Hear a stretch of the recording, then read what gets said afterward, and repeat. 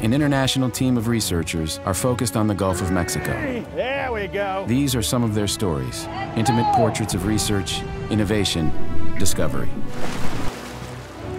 I'm Matt Damon. Please join me on a journey marked by unexpected twists and turns.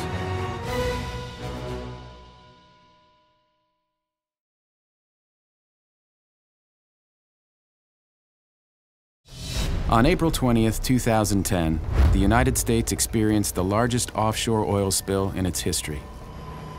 To break up as much oil as possible, dispersants were sprayed onto oil slicks on the surface of the water, as well as directly into the escaping oil. The use of dispersants quickly caught the attention of the news media. Deadly mix. Did the chemicals used to break up that oil in the Gulf do more harm than good? Little is known about the effect of these chemicals applied in such great amounts. The EPA insists dispersants are biodegradable, but many locals worry their community could become another love canal. I just don't know that anyone can say today whether dispersants was a good choice or a bad choice. It may have probably or may have been the lesser of evils. Only time will tell, did the dispersants actually have a long-term effect on our ecology and environment or not. Some of what we found suggests that for some organisms, not for all, but for some, dispersant plus oil is a very, very toxic mix. For other organisms, we found that the dispersant itself was actually more toxic than the oil. And for yet other organisms, the oil was the most serious threat.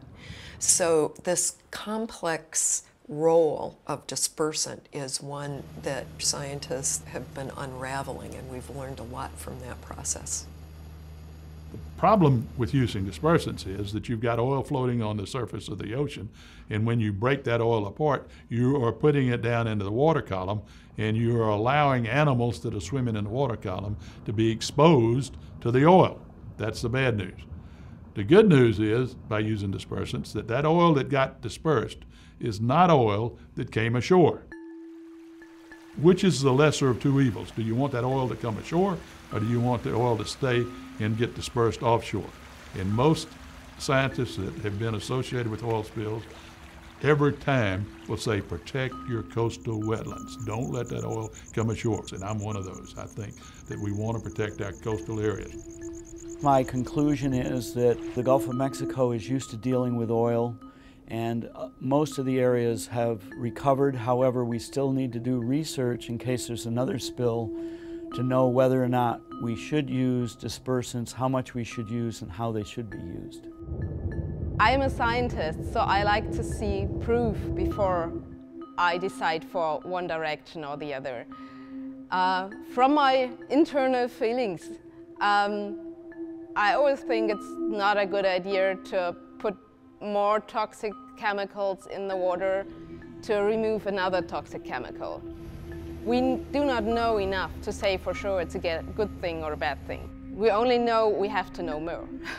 What has to happen is that all of this has to go into some response plan, and so that we know how to deal with the spill and protect the environment at the same time.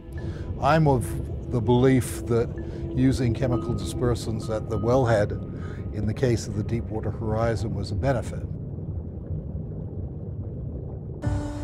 Today, the scientific community is working together to push the boundaries of what they've learned about oil spills and what still needs to be discovered.